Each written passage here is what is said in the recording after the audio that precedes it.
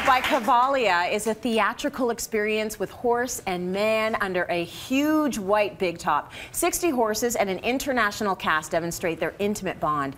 The stage features a real carousel and a magically appearing lake in front of a video backdrop the size of 3 IMAX screens. It opens on April 8th at the Portlands, and we're actually going to draw for tickets for it after the show. They're spectacular.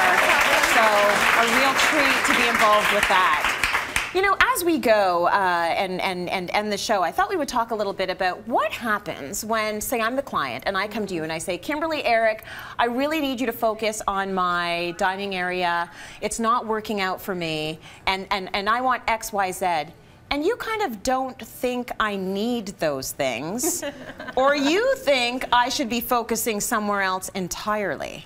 Does this happen, and what do you do? It does happen. I'll tell you 2 really fast stories that happened recently. One, they hired me and they said they wanted to redo their guest bedroom. The guest bedroom was fine. It was a little bit tired, but the master bedroom was horrific. Like, really.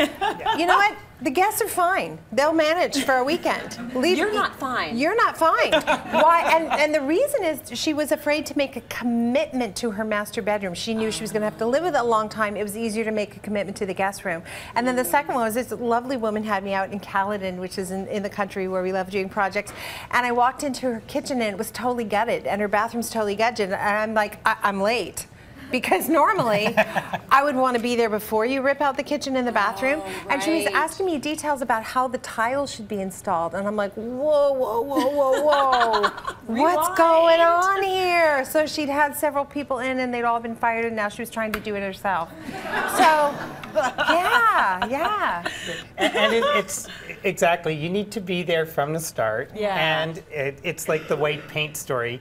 Use us as your marriage counselor. Right. Like, if I tell you to paint the door blue, then it's my fault. So I was just at a consult last night for an outdoor patio, and halfway through, I couldn't stand it. I had to rearrange her living room furniture. I actually had the woman moving chairs with me because it just didn't look good. One more designer who cannot come to my house.